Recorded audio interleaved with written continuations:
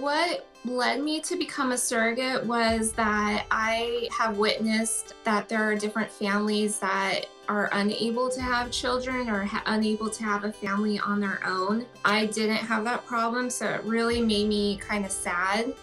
Becoming a surrogate, this was a long time ago, probably like 10, 11 years ago when I first decided. I had a really amazing friend that wasn't able to have kids. That's when it kind of was put on my heart to help her.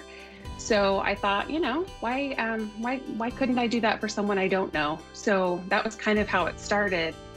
And it's been one of the most amazing things I've ever done. I had wonderful journeys. I absolutely love being a surrogate, and I always try and refer other people to being the surrogates, especially if they enjoy pregnancies. What always gets me with every journey that I've done is that, you meet the families and you learn their story.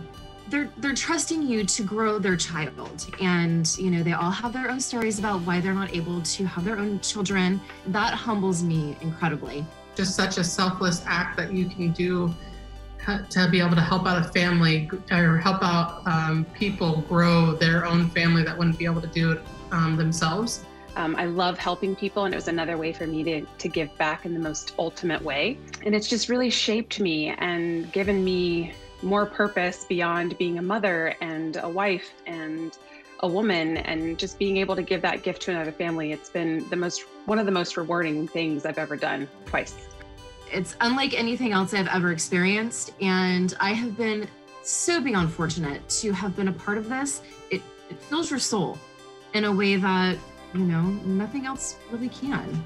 It's hard to describe the feeling that I had being able to do this for my intended parents. There's like no words to describe it. Like the feeling that you get from it is it's undescribable. It's amazing.